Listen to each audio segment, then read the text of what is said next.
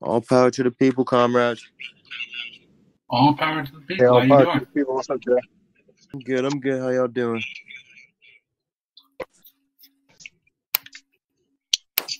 Good, all right, chilling. Just had a heated political debate with my dad, or stepdad. Oh, nice. Those about are always fun. voting. Didn't happen. That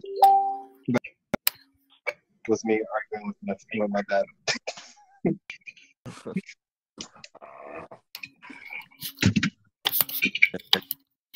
Those conversations are always fun, to say the least. It pretty much summed up to him. Greed is human nature. Wait, what was that? And he doesn't. It pretty much summed up to him believing that greed is human nature and that he's the America will never be socialist. And in a way, he's kind of right. But I'm kind of like, obviously I'm on the side of America. So. Yeah. Oh man.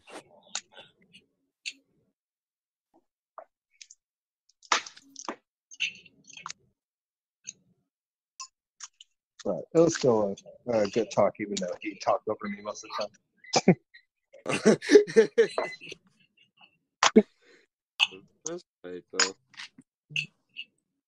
You see radicalization in the future anytime soon? I don't know. He's telling me the importance of voting, so that's how it started.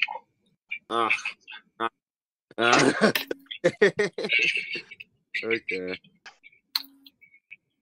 All right, comrades. You said that we can go ahead and start the meeting if 4 people are here. Is that okay with everyone?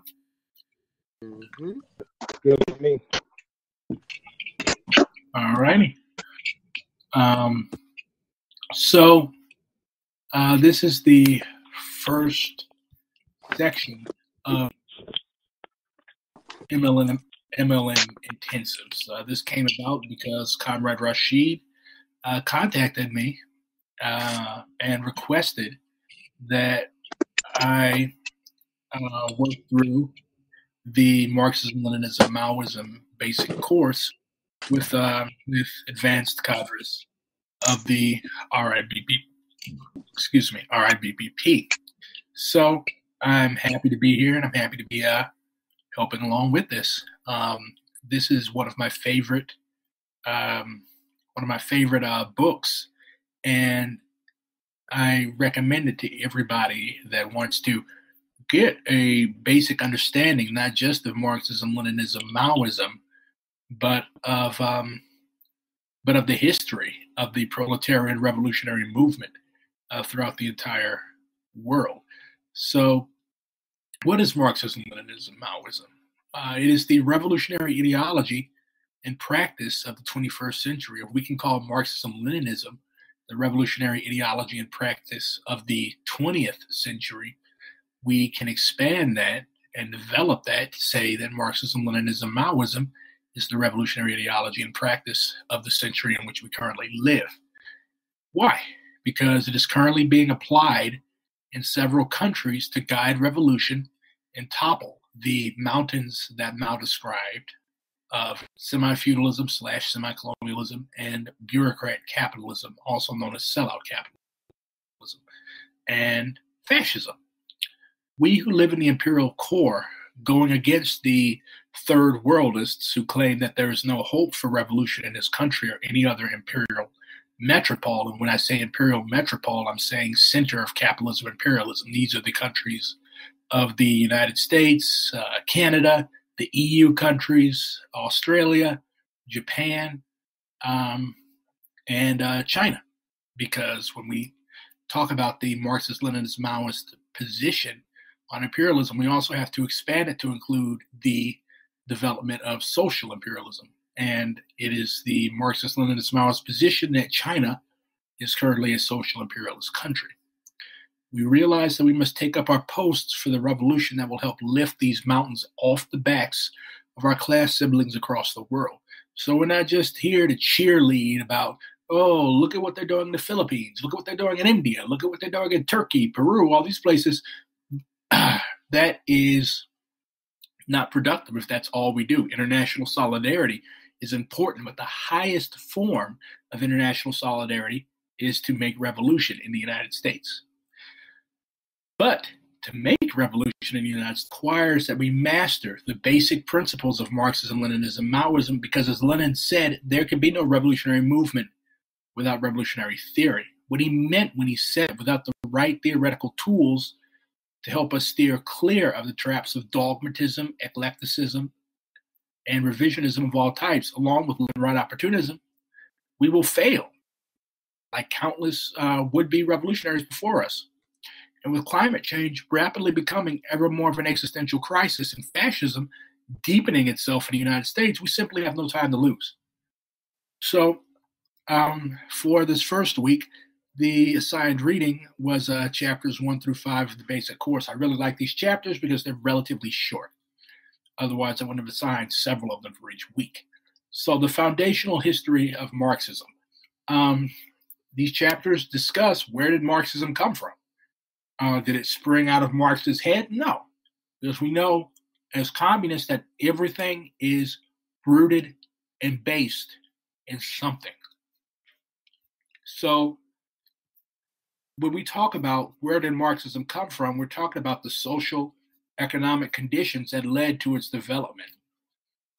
And since Maoism is the ideology of the proletariat, what do you have to have before you can develop an ideology of the proletariat? You have to have a proletariat, right? So what is the proletariat? A lot of people misunderstand this term. Proletariat is defined by Marx as the class which has nothing to sell but its labor power. And the proletariat developed in Europe because the Industrial Revolution developed first in Europe. If the Industrial Revolution had developed in West Africa or in South America or in Japan or in China, then Marxism would have developed in these places. Of course, it wouldn't have been called Marxism. It would have been called something else, but the basic principles would have remained the same. So the introduction, it starts out by providing us with an injunction against dogma. Now, how do we define dogma? Basically, you have to know every single work by Marx, or everything that Marx said is applicable to today. No.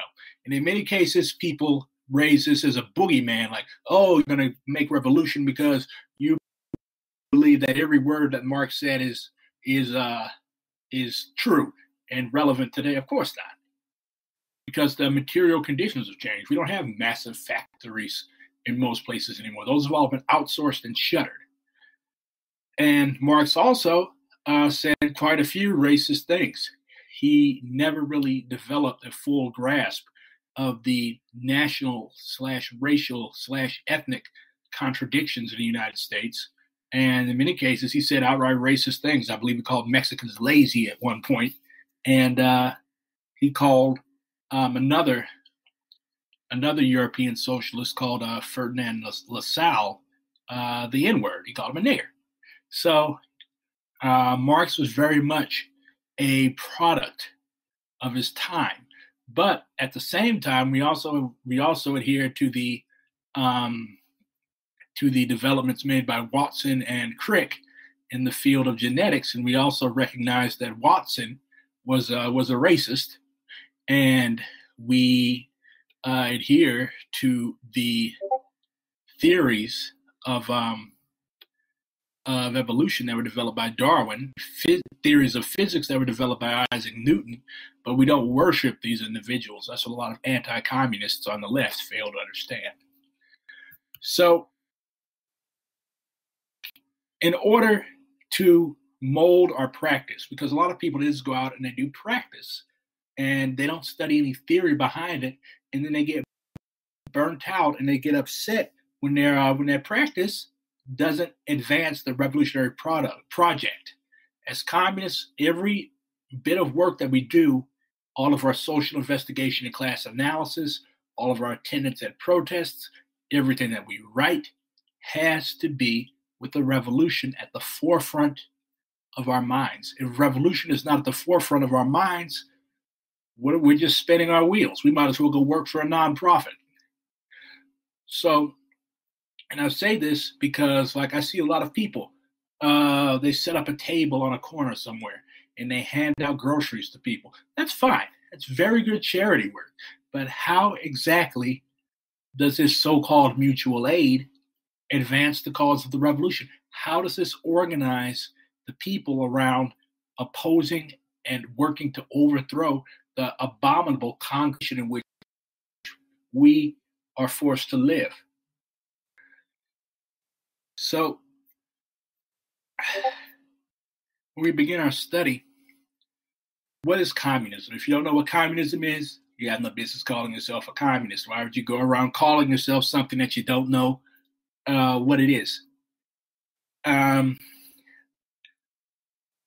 Chapter 2 starts out, second paragraph. Communism is the doctrine of the prerequisites for the emancipation of the proletariat. This is the essence of our communist ideology.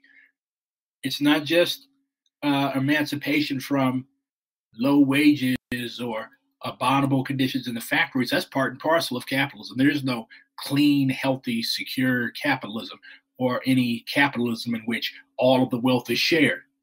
Why? Because if you sit on a whole bunch of money, if you got your bag, you ain't gonna get your bag up for moral reasons.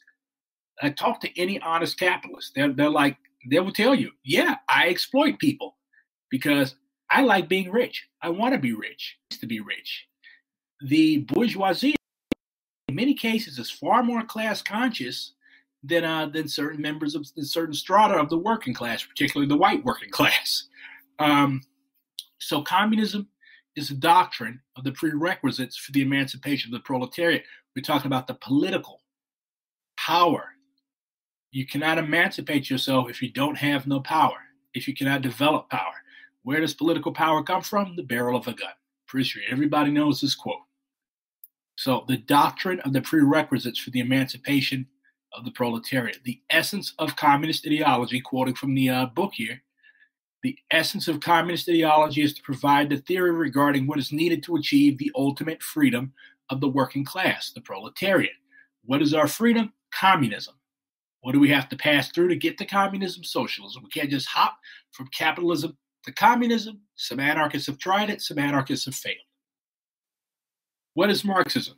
Stalin said, Marxism is the science of the laws governing the development of nature and society, the science of the revolution of the oppressed and exploited masses, the science of the victory of socialism in all countries, the science of building a communist society.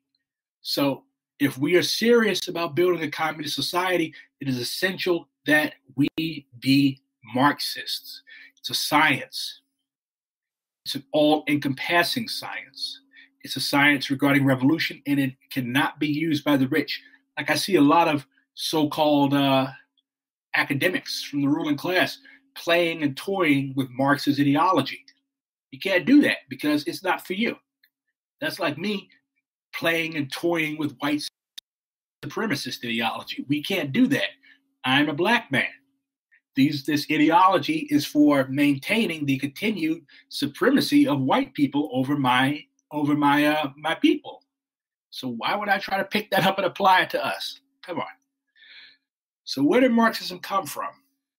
It was developed more than 150 years ago. It was worked out by Marx and Engels. A lot of people forget Engels, but Engels was the tag team here. For one, Engels, what did he do for a living? He owned the factory. So you have a literal bourgeois that helped develop the ideology of the proletariat. Unity of opposites, so to speak. What are the principal parts of Marxism? The philosophy of dialectical materialism and the discovery of the materialist conception of history, or historical materialism. You have Marx's political economy, which discovered the laws of motion of capitalism and its contradictions, and the doctrine of surplus value, which uncovered the source of exploitation, and a theory of scientific socialism based on the doctrine of the class struggle and the outlining of the principles governing the tactics of the class struggle of the proletariat. Now, when we get to talking about revisionism, revisionism basically believes that none of this is necessary. You could just go and you could go in parliament, or we don't have a parliament in the United States. You could build socialism peacefully through Congress, or through getting elected to some bullshit local office, or through, I don't know, community gardening. I've had some people say that community gardening is inherently revolutionary. Is it a good thing to do? Yes. Is it inherently revolutionary? No. Churches have community gardens. So that's Marxism.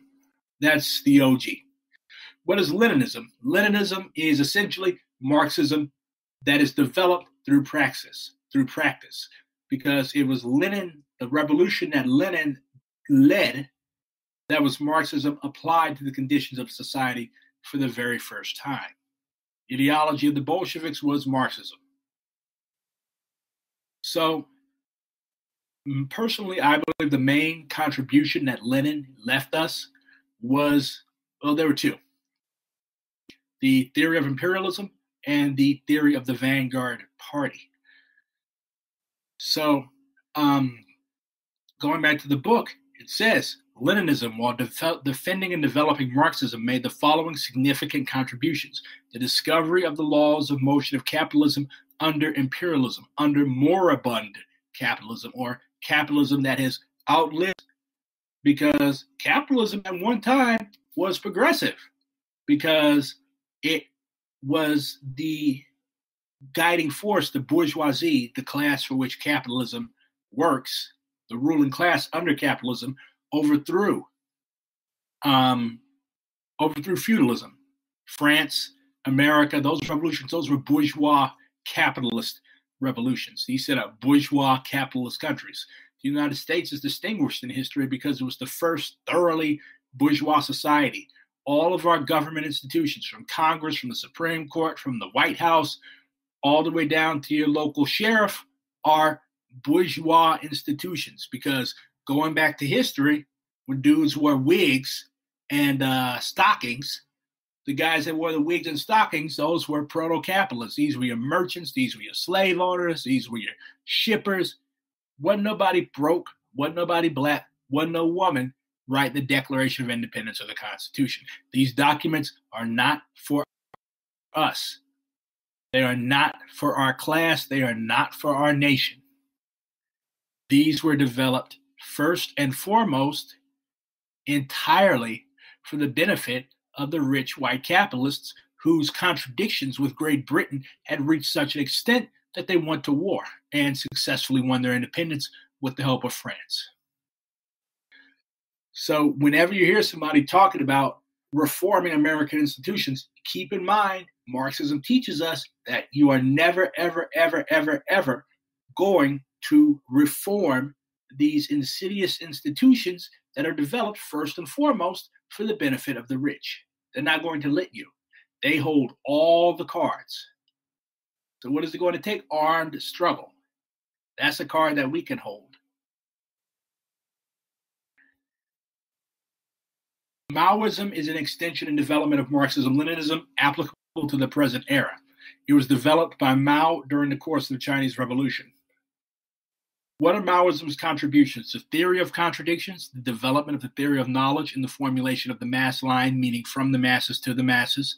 The theory of new democracy, the formulation of the path of revolution for colonies and semi-colonies, and the formulation regarding the three instruments of the revolution: the Communist Party, the People's Army, and the United Front. The theory of protracted peoples, development of the principles of proletarian warfare, the development of the organizational principles of the proletarian party through the understanding of two-line struggle, rectification campaigns, and criticism, self-criticism, the development of the political economy of socialism on the basis of the Soviet and Chinese experience, and the dialectical understanding of the process of socialist construction as the correct handling of contradictions in the process of transition to socialism.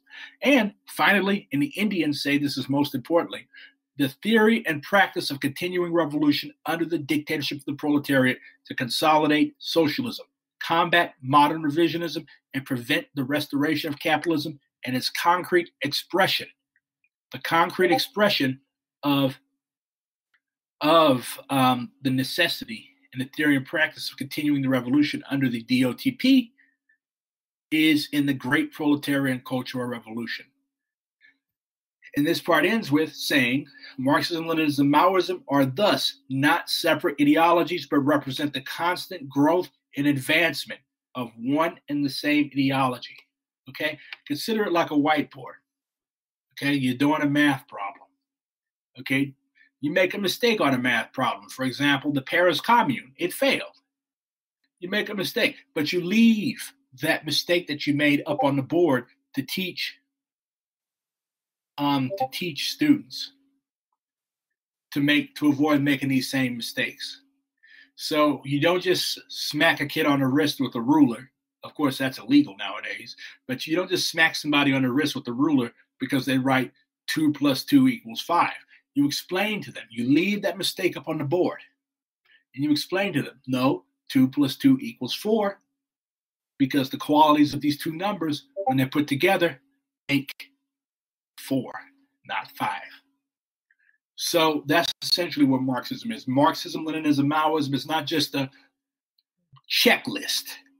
Okay, it's not just something, oh, if you check this, if you check this, if you check this, if you check this, if you check this, you're 100% Maoist. No, there's no such thing as a 100% Maoist. We all have some types of deviations and stuff in our thinking.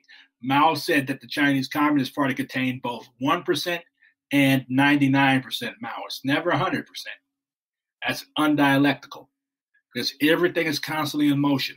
You may be a revolutionary one day. You might be a reactionary tomorrow. Same thing. You might be a reactionary today. You might be a revolutionary tomorrow. It depends on where your objective and subjective conditions are. So do we have any questions so far?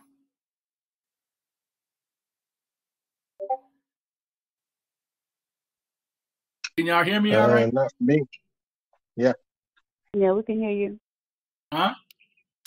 All right. There's no problems. So the socioeconomic conditions leading to the birth of Marxism, we've already partially gone over this. Okay? You had feudalism. Why? Because it had extended its usefulness.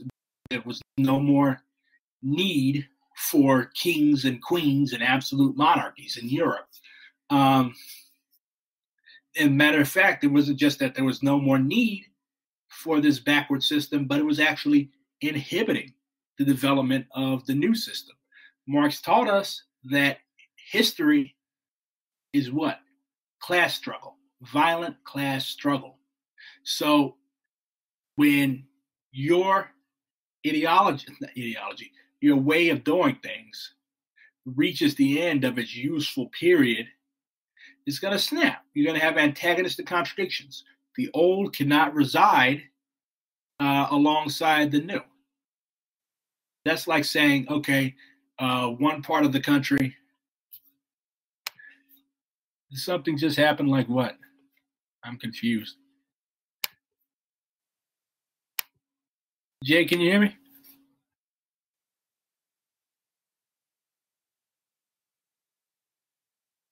All right. Is everything technically good, like in terms of technology and stuff? The call just ended for Jay, and it says it's locked now. This is why I wanted to use Jitsi. But anyways, yeah, I never really liked this. All right, I'm going to have him to call me. It locks automatically after 15 minutes. I did not know that. Yeah, she changed it to hold on. All right. Well, let me know when he calls you. I don't want to go forward without. All right, you in, Jay? All right, Jay's back. You all hear me? Jay, you got it? Yeah, now we hear you. Yeah. All right. I didn't want to leave you behind. But so Marxism was established over 150 years ago during the 1840s. It was established first in Europe because Europe was where all the stolen wealth of the New World, of India, of Africa, of South America, all of these places of Asia concentrated. So that was where we had your first bourgeoisie and simultaneously your first proletariat. The proletariat cannot exist without the bourgeoisie, and the bourgeoisie cannot exist without the proletariat. You can't be a bourgeois without exploiting people. You cannot be a proletarian without somebody exploiting you. So Marx and Engels were born and lived in some of the most economically advanced parts of Europe while they were developing the ideas of Marxism. They were in France and Germany, and UK. I want to say England, but the UK already existed at this time. So they observed, participated in, and were influenced by all the major political events of that time. So we have to look at where Europe was at this time that led to the development of Marxism. The most important factor was the Industrial Revolution, because without the Industrial Revolution, you have neither proletariat or bourgeoisie, okay? And the foundation for the Industrial Revolution, the material foundation, was laid by old-style colonialism, settler colonialism, in the West Indies and South and North America. If it wasn't for the furs, the cotton, the sugar, and never mind the gold and the silver that was taken from Central and South America and North America to help build up finance capital in Europe, there would have been no Industrial Revolution. You can't have a textile factory without cotton. You can't have a rum distillery without sugar to make the rum. You can't have a cigar factory without tobacco. So that's without any of that, you wouldn't have had any Industrial Revolution. That's why we always say that there would be no capitalism without slavery, because it was slavery, first of the indigenous people of these continents, of these islands, and then of African people that laid the foundations for this. Even up to this very day, a lot of these insurance companies, a lot of these old companies that were around in the 1800s and 1700s, all their money, their starting capital came out of slavery. Most of these people started out as slave traders or dealers in slave products. So it transformed the capitalist class. Beforehand, it was just the middle class, these merchants and stuff. The modern industrial bourgeoisie, these millionaires, they came out of the Industrial Revolution. And alongside the industrial bourgeoisie came the class that made it so rich, the industrial working class, or the proletariat. What is the proletarian class back then? It consisted of workers working together by the thousands in large factories. You come to the United States, early, mid-20th century. We used to have huge factories in Detroit, St. Louis, Newark, all of these huge industrial centers. Pittsburgh, where your steel mills were. You had thousands of people working together. Nowadays, what do we have? We got only place where you'll have several hundred people working together is maybe a call center or something like that. So conditions have changed. And going back to Huey Newton predicted this in the early 70s. He said he saw the neoliberal trend, what was happening. He saw all these factories closing down and the old industrial proletariat being gutted. That's why the unemployment rates in all of these old industrial cities like Gary, Indiana are so high, because they closed all the factories. So the main thing about modern proletarians is that they possess nothing else except the labor power. Nothing but your labor power. You don't have a little hustle on the side in the form of a little small business or nothing like that. You have nothing but your labor power. So what was going on politically in Europe? You had the bourgeois democratic revolutions, the most important of which was what? The French Revolution. Across the ocean, you had the American Revolution. And in Napoleon, where the armies of the French bourgeoisie almost took over all of Europe. And they also went around abolishing feudalism. So you had the political struggle. This was a struggle between capitalism and feudalism. Just like now, the struggle is between capitalism and socialism. So historical materialism teaches us that history is not just a march from event to event to event to event, divorced from class. History is ultimately class struggle. Every political move, every move period, has the interests or the organization of some class or coalition of classes behind it. And once you realize that, you'll understand history and how it works. So, any questions so far?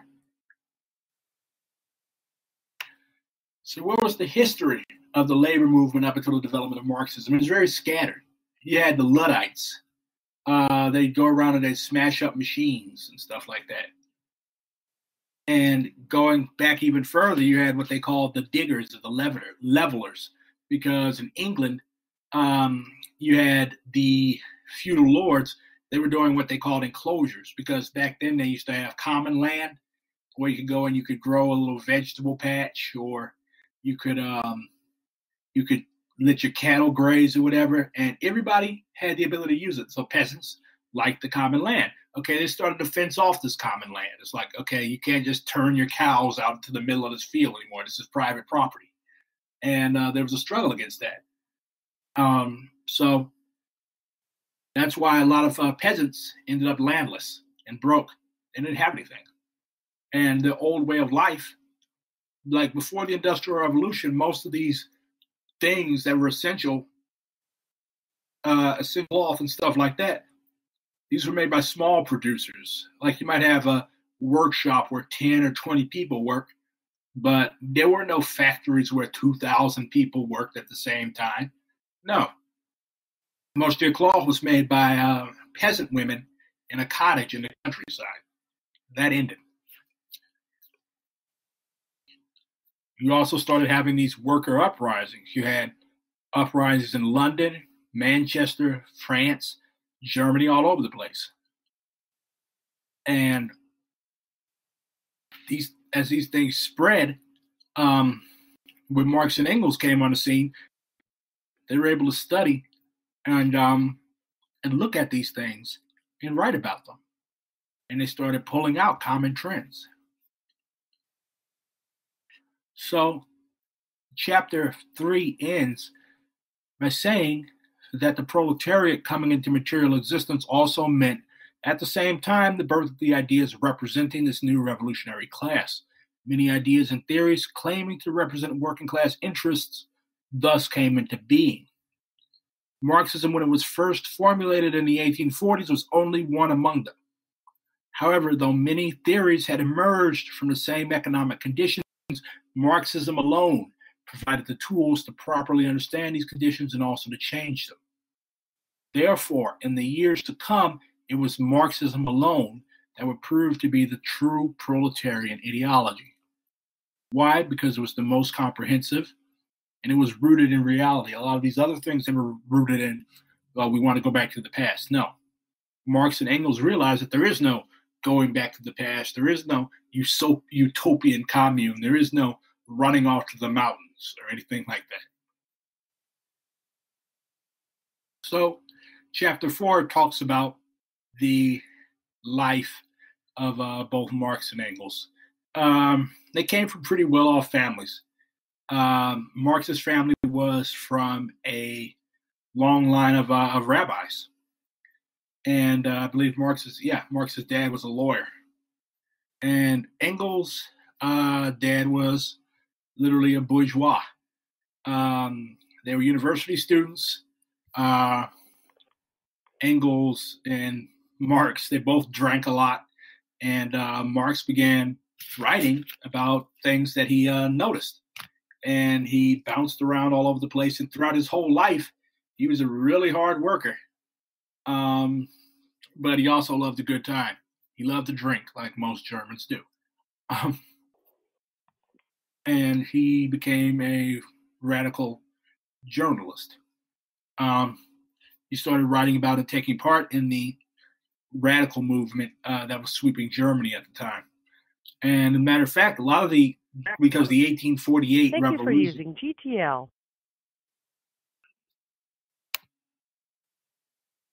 Somebody got kicked off again? No, that was Comrade Pitt leaving. Ah, gotcha.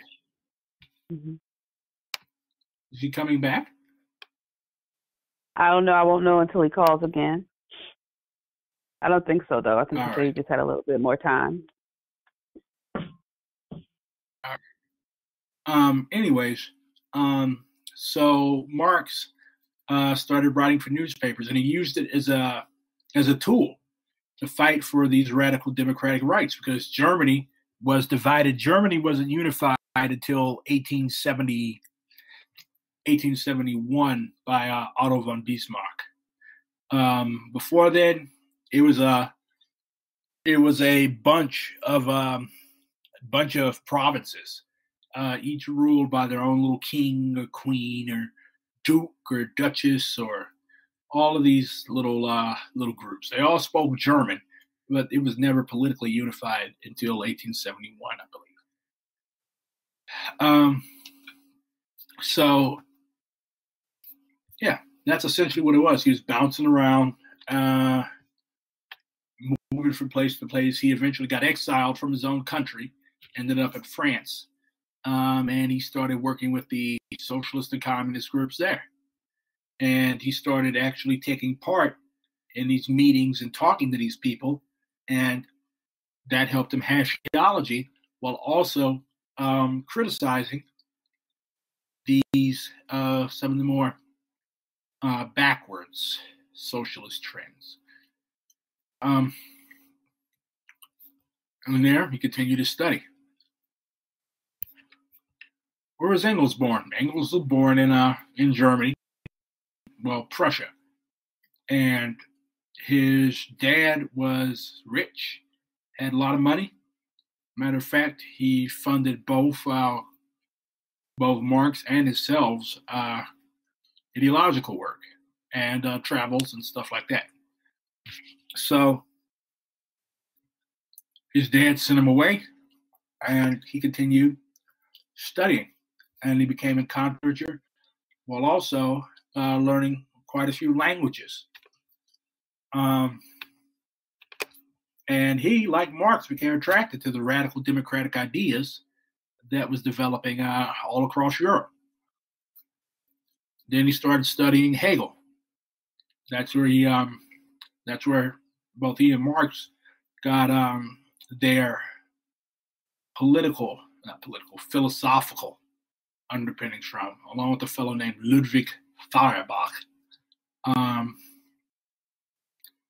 And why did Engels become a communist? Because he moved to England and he developed links with workers in England, and he started observing and going to meetings of the Chartist movement. Manchester was important because it was the center of the industrial textile industry. Of course, this was still made by African slaves, but Manchester was the place to be if you wanted to study the working class and its living conditions. He would actually go to working class areas to learn about how people lived. He also met his wife there. So that's Marx and Engels, where they came from. So what were the three sources of Marxism? First one was German classical philosophy. The second one was English political economy. And the third one was the various French socialist theories. So early Marxism, OG Marxism, so to speak, Marxism came from where? It came from these three sources: English political economy, German philosophy, and French socialist theories. These were the sources. And there were critiques of all of these trends, and through these critiques, while taking what was correct from these things. For example, the English political economists, people like David Ricardo, these were still bourgeois. Okay, these were bourgeois people. They weren't going to be like workers of the world unite and overthrow us. But at the same time, their theories as bourgeois even though they served the interests of their own class, they also laid the foundation for the principles of Marxist political economy as we know it today. For example, Adam Smith wrote The Wealth of Nations, and he argued, this was an anti-feudal argument, that capitalism, if it were allowed to grow, would lead to the fullest development of humanity. Of course, we now know that it led to climate disaster and the impending doom of our species if we do not implement communism as soon as possible. And Ricardo fought against with his pen, the landlords, on behalf of the bourgeoisie. So Marx and Engels were brilliant because they were able to take all of these theories which served various classes, or theories that supposedly served the working class, but in reality didn't, because they weren't scientific and developed enough, and develop a comprehensive system out of it. That's why Marxism is inherently the enemy of dogmatism, because Marx and Engels themselves were not dogmatists. They read and they studied everything they can get their hands on to help develop the theory of the working class. If it was bad, they critiqued it, and they also published their critiques. If it was good, they incorporated it and united with it and implemented it into the theory of the working class that we now know as Marxism. So that's the end of the lecture part. Does anybody have any questions?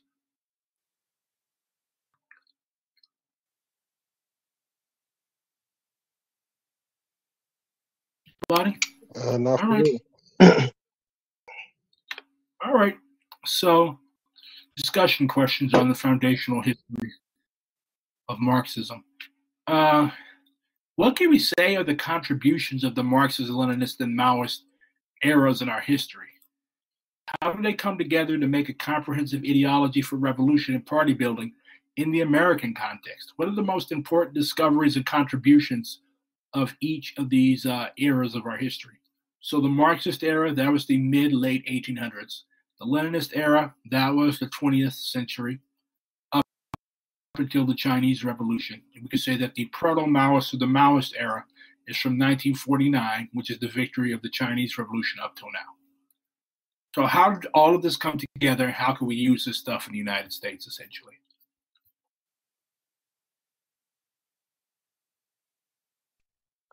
So the question is, how can we use this in the United States? Yeah. First of all, what are the contributions of these three eras in our history? And then secondly, how do they come together to make a comprehensive ideology for revolution and party building in the American context? Or we can flip the question. What are the most important discoveries and contributions of each of these eras in our history? And how can we apply them to the U.S.? I guess for Marxism, it was like a materialist base for dialectics and for looking at history and the link of class struggle as the movers of history.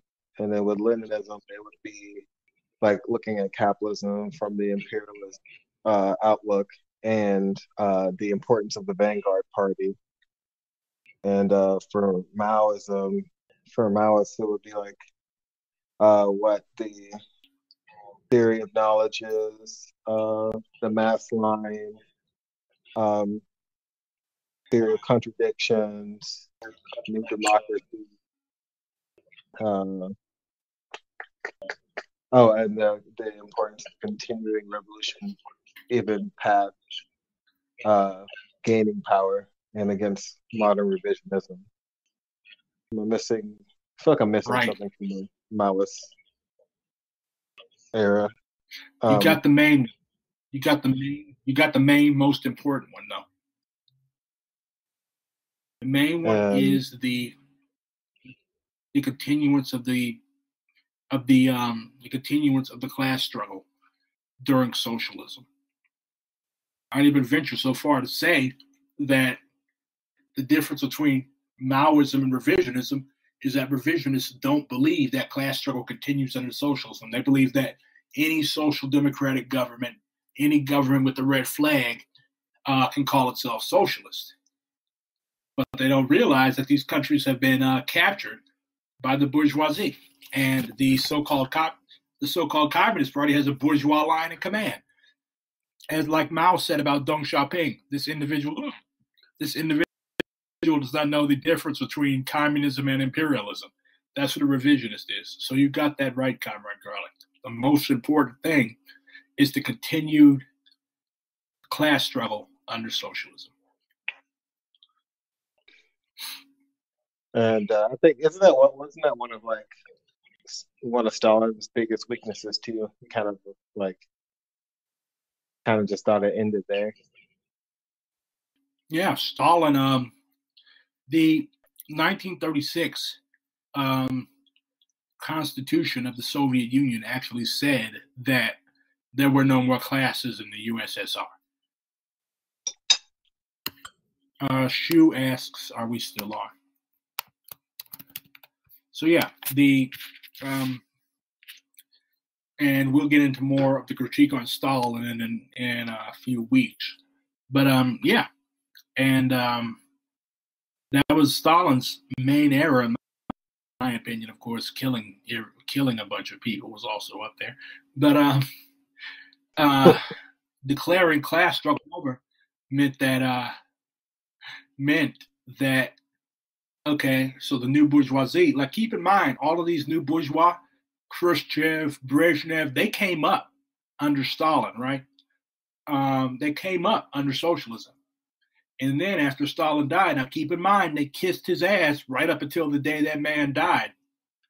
And then afterwards, they undid all of the development work of socialism in the Soviet Union, the very first socialist country. So, yeah, it rotted two countries, the Soviet Union and China, because they did not continue the class struggle of the proletariat under socialism. China had the Cultural Revolution, but it ended up being ended by a coup. And we'll talk about that at the end of these intensives. But you got that right. Now, to make a comprehensive ideology for revolution and party building in the American context, we're beneficiaries, okay? We're privileged because we have access to this entire treasury of knowledge developed through failure. Like millions of people have died to realize communism. And through these millions of deaths, we have this ideology that has been given to us and is still developing. There are still people's wars going on in India, the Philippines, Turkey. And also Nepal, I believe, is about to pop back off as well. I don't know that much about what's going on in Peru. But we still have 3 to 4 people's wars. And each time that the proletariat picks arms throughout history, that's advancing our ideology, that's advancing the class. Anything else around question 1?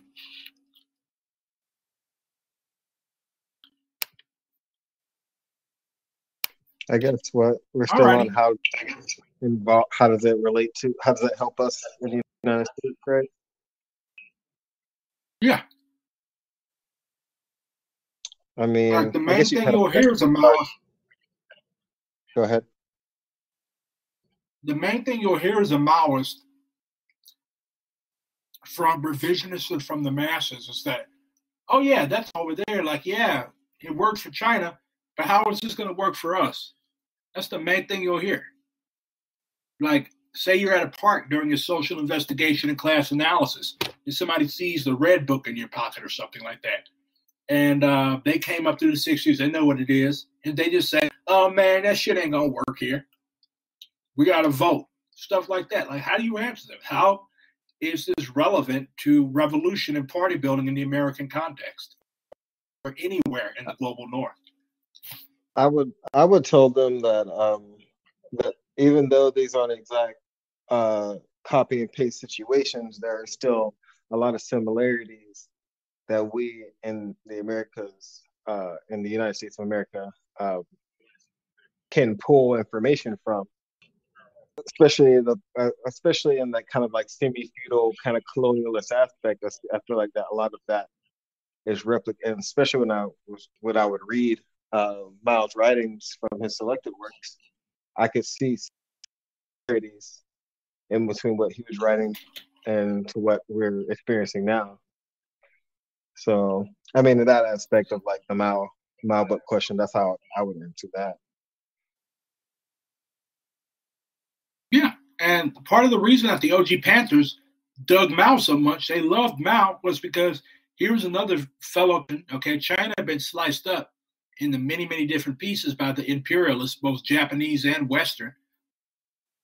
And here he is. He's not like he's not overbearing, saying that there's this one way to make revolution and everybody else is bad. No, he was like every country, every people has to make their own revolution. That's another reason why the Cubans were so popular,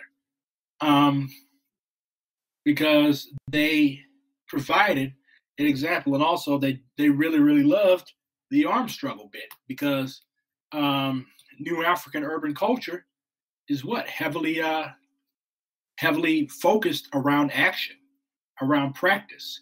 When the OG Panthers, when they got up and they put a dude with a shotgun on the corner and they put a stop sign up so that cars wouldn't barrel through an intersection, mowing down little kids, people related to that more than if they just stood on the corner reading from quotations from Chairman Mao.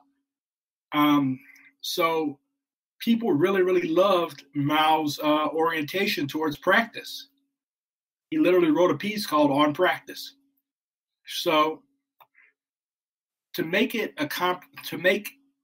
Marxism, Leninism, Maoism relevant enough that it is actually picked up as the revolutionary guide of the new African people and other oppressed nationalities here, along with working class white people, along with all who are exploited and oppressed by this system, they have to be able to relate to what we're telling them. Does that make sense?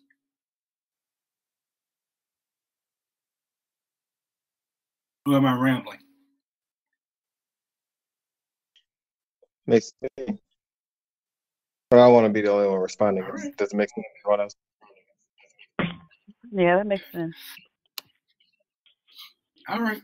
Sojourner, you can respond as well. If I'm rambling, y'all can tell me to shut up, by the way.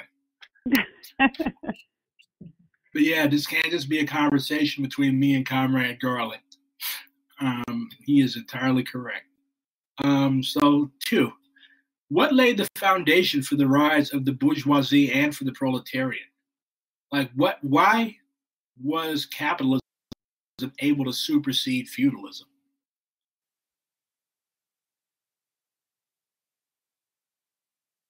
Industrial Revolution, when all the factories and stuff started coming in.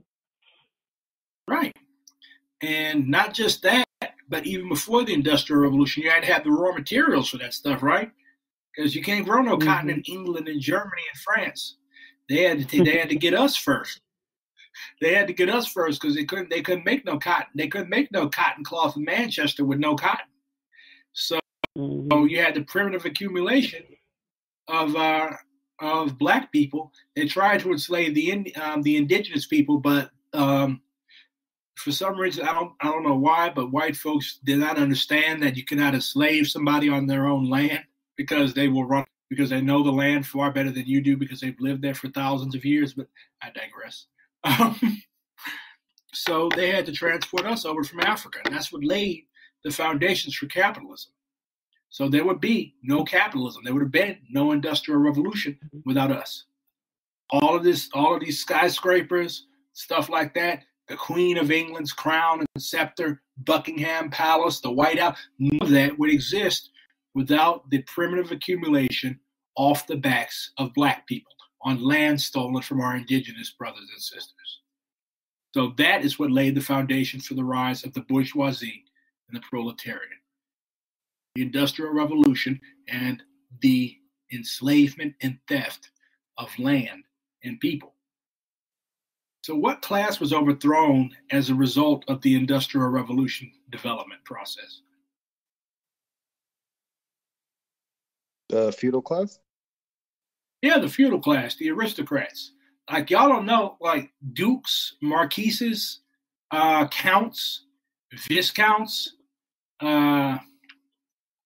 kings, queens, like they actually used to go to war with each other. Like the king used to he used to take off his crown and he used to put on his armor and shit, and he'd ride out in front of the head of an army. Like kings used to die in battle. Now all they do is grow. Now all they do is get old. But like, yeah, that used to be. Those were the people that had the real clout, knights and shit. Nowadays, a knight is just somebody that's, I don't know, given such or such an amount to charity. But back then, knights actually used to have to ride out and kill people. But, so yeah, 1300s, 1400s, 1500s, you had these aristocrats that actually had power. But they were unseated by the bourgeoisie because they had become a backwards class. They had become a brake on development. Nobody needed them anymore. They were not conducive to the continued development of humanity. Oh, hello, Shu. How kind of you to join us. It's my meeting. Why would I not? All power to the people. We're on a discussion. All power to the people. We're on discussion question. Okay. All power to the people. We're on discussion question number 2, comrade. All power to the people.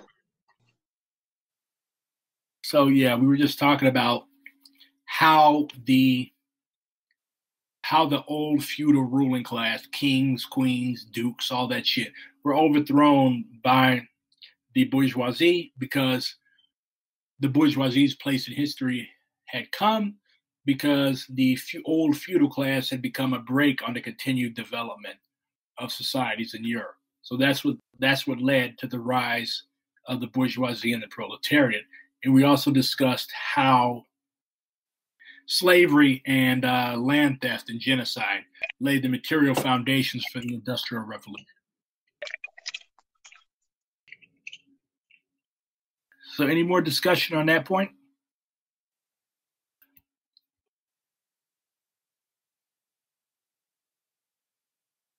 All right. 3. How could Marxism have arisen only in a capitalist society divided between bourgeoisie and the proletariat? Why did it not arise in, say, West Africa or China? What was the major factor that gave birth to Marxism during this period? I would say because the productive forces were, quote unquote, more developed in England and Germany and France.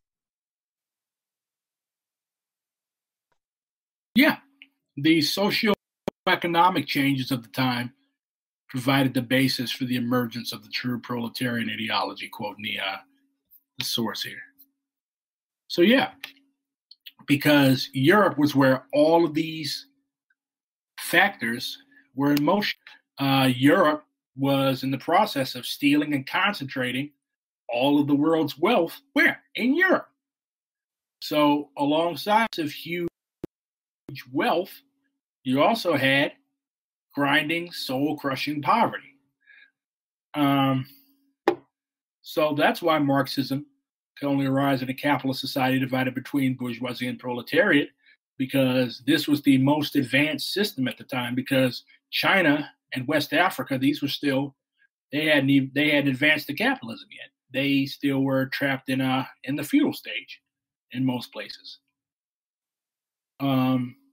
So what was the principal factor that gave birth to Marxism during this period? The sharpening class struggle and the revolts that were being waged by the proletariat in Europe.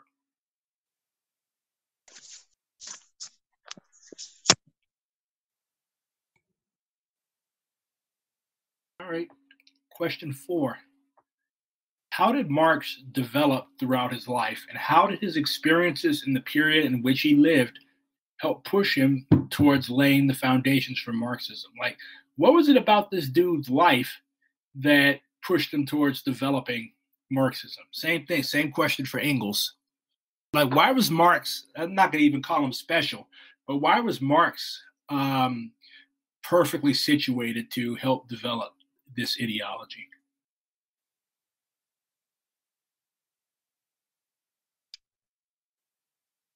I guess he had ample schooling. He was in a place where he was able to learn as much as he wanted to. Yeah, he had an interest in that type of stuff too, and so combine that with time, he was able to, and he was observant, obviously. So yeah, and he traveled a lot. Both of them traveled a lot. He lived in England, France, and Germany. So he traveled a lot, and like you said, he was very observant, and he had time to study. That's also why a lot of the revolutionary leaders come from the intellectual class or come from the so-called upper classes, because they had the time. Like, Marx spent most of his later life in the British library. The dude was a nerd. He spent most of his time in the British library reading books or passed out on his couch. But like, workers could not afford to do that. They had to go. They couldn't afford to spend their entire life in the library somewhere. What do workers have to do? gotta work. When that factory whistle blows, what you got to do?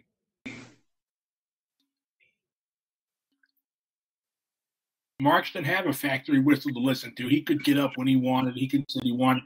Workers couldn't do that. They had to go to work. Otherwise, they wouldn't be able to pay for their little dinky one-room flat.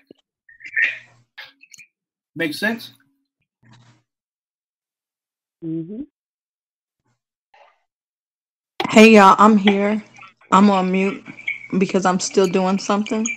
And really quickly, Rashid attempted to call in, but the phone systems are doing the usual. But I just want to let you all know I'm here, watching and listening. No, I'm here though.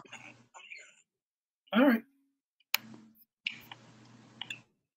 I may comment in the chat if I can. So Okay. I don't know if you all can see the chat, but I'm putting you back on mute. Let me see.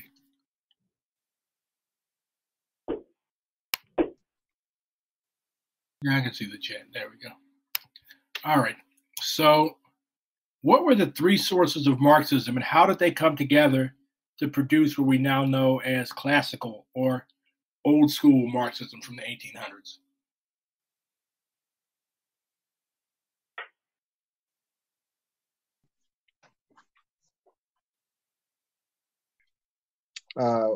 Would that be like a dialectical materialist lens, kind of like the socialist ideology from the French, and like the industrial kind of progressiveness of England? Do I have that correct? Yeah. Yeah. It's English political economy, German progressive philosophy, and French socialism. Yeah. And they came together to produce what we now know as classical Marxism. How?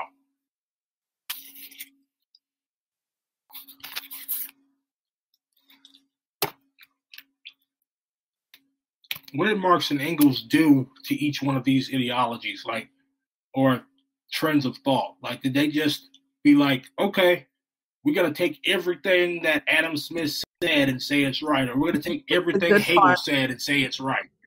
They refined them. They took the parts that actually made sense, and discarded the things that didn't. Right.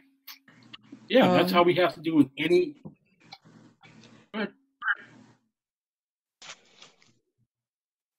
No, I'm not even supposed to be here. I'm sorry. I'm supposed to be on mute. I'm still working, you all. But I can't stay on mute. I can't. I'm really going back on mute now. Okay. Like you said. All right. But yeah, Comrade Chu was right. What they did was they took the good and they threw out the bad. And that's what every revolutionary theoretician or thinker has done that has been successful. Of course, you have some people that follow along behind the bad because they're stubborn, or maybe, I don't know. People do a lot of things that they're not supposed to do. But yeah, every successful revolutionary theoretician, every successful revolutionary is defined mainly by their ability to adapt and by their ability to take the good from previous lessons and current lessons and apply it to their concrete situation all the way through to victory. That's all for the discussion questions. Is there anything else?